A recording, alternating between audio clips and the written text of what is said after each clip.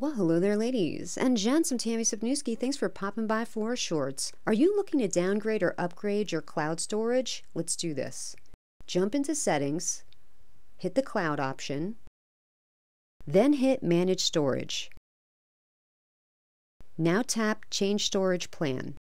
This is going to bring up your options. So right now I pay $2.99 every single month for 200 gigabytes of space. If I wanted to upgrade from here, I would choose the $9.99 plan, and that's going to give me 2 terabytes of space, and then I would hit Buy. If I wanted to downgrade, I would hit Downgrade Options, and there's only 2 plans here. Of course, you can get the 5 gigabytes of space, which is totally free and never enough, or I could downgrade to the 99-cent plan for 50 gigabytes of space. If you do wind up changing your plan, it is going to prompt you to type in your Apple ID password.